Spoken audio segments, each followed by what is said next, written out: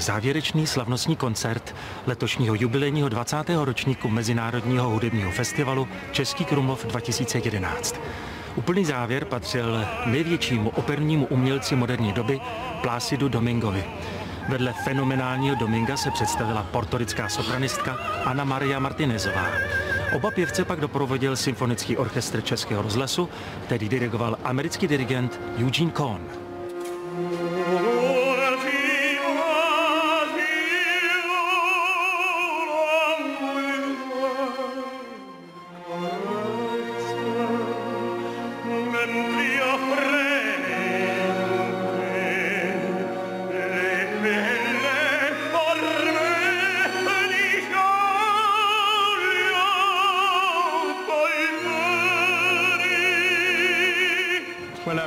Do Českého Krumlova jsem přijel teprve včera. Znal jsem ho dřív jen z knih a říkal jsem si, že to musí být překrásné místo. A včera jsem to uviděl na vlastní oči, přímo před sebou. Ano, je to opravdu úžasné město. Dnes jsem celý den zpíval a taky jsem se trochu bál jít na procházku, protože jsem nachlazený nebo je to nějaká alergie, takže jsem zatím centrum města neviděl. Snad se mi to podaří zítra před odjezdem. Jinak se sem určitě budu muset vrátit.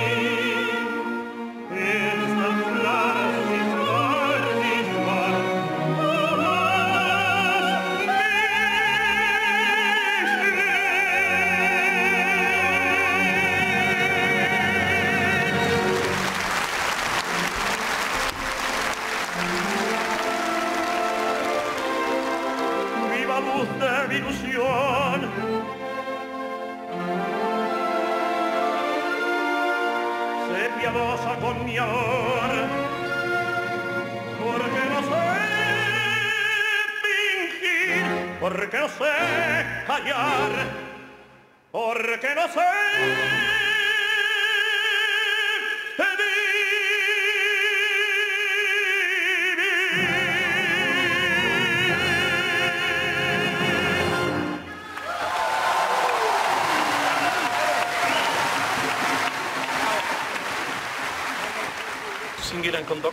Do budoucna si přeji dál zpívat a dirigovat, je to můj život. Také bych si přál, abychom se v míru cítili všichni bezpečněji a aby jednou provždy skončily všechny ty ekonomické krize. Přeji vám zkrátka to nejlepší a blahopřeji vám k tomuto místu, které je tak překvapivě krásné.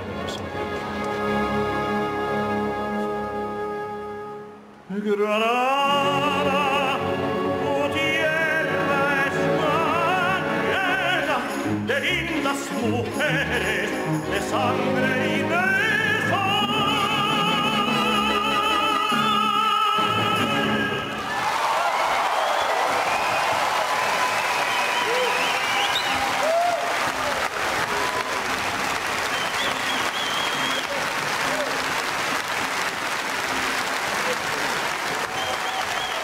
Nádhera, že?